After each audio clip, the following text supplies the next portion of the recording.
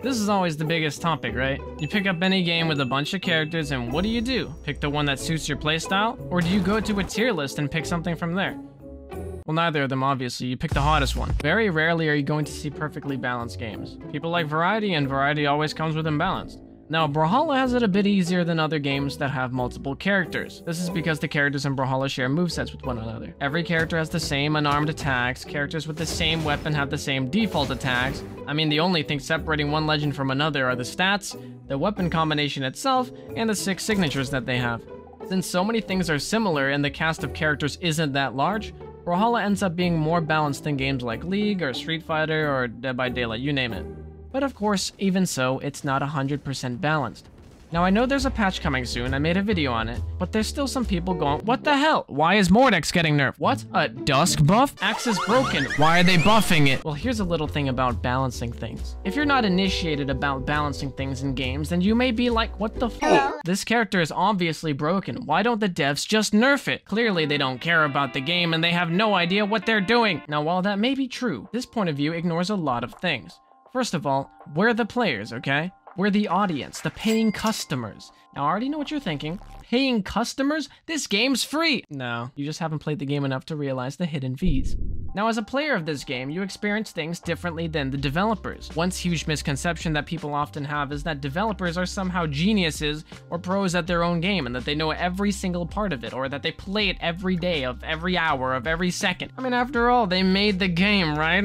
Well, developers, believe it or not, don't actually play their games that much. It's the players who really find out the quirks of the game and relay the information back to the devs. They're essentially giving us the tools for us to create things with, like strategies and tech and whatnot. Because the devs aren't playing the game that much, they end up not being that good at it. So for them to balance the game around their own experience and their own game would be heavily biased. But then here's the problem, right? Who do they listen to? Do they listen to the pros of the game, who clearly know what they're talking about, right? Since they're so good at it.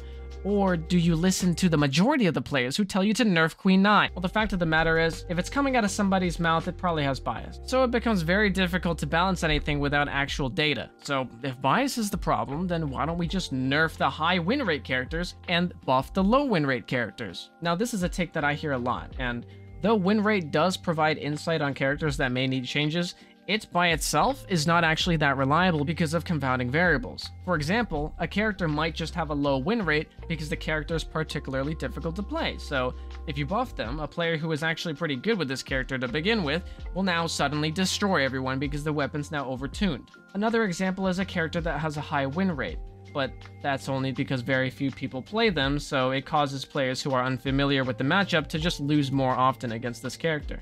If you want to balance something, you really need to look at all kinds of data. You need the win rate and the play rates of individual ranks on each character or weapon. You might need to know which moves are being used the most and which ones are landing the most. Then, with this data, you can combine it with the player feedback. Pro players are obviously going to be more insightful about the game than your average gold player, and they also know how to play characters optimally, so it might be tempting to take what they say as truth. But the fact of the matter is that there's bias in every skill level, so you need to be making sure you're listening to as many people as possible, including the lower skill level players. You might think that balancing the game around the best players is a good idea, because if a pro player says a character is balanced, but you're losing to it, it's probably just because you're not good enough and you should just get good, right? Well, look at it this way. Let's say there's a character who is very strong, but had a very glaring weakness. Except, this weakness can only be taken advantage of if you are very good at the game. To a pro player then, this character would be perfectly balanced because they're skilled enough to take advantage of that weakness. But to a lesser skilled player, they're essentially fighting an unbeatable character with no weaknesses. And remember that the majority of the players are not pro players. This of course will lead to frustration and inevitably them leaving the game. And low diamond players are still awful compared to pros. I mean, I can beat a gold player just as easy as a 2400 can beat me. So we're talking about 99% or more percentage of the player base that would struggle against this character and 1% who wouldn't. And that most definitely isn't balanced. Now I have no idea how BMG balances their game. There's never been an experimental for testing balance changes, at least from what I know, so whether or not they listen to us or they just use data is beyond me. But I do think that there should probably be some kind of balance changes test feature thing, so that they can collect data from there, we can try things out, and then we can provide feedback to the devs.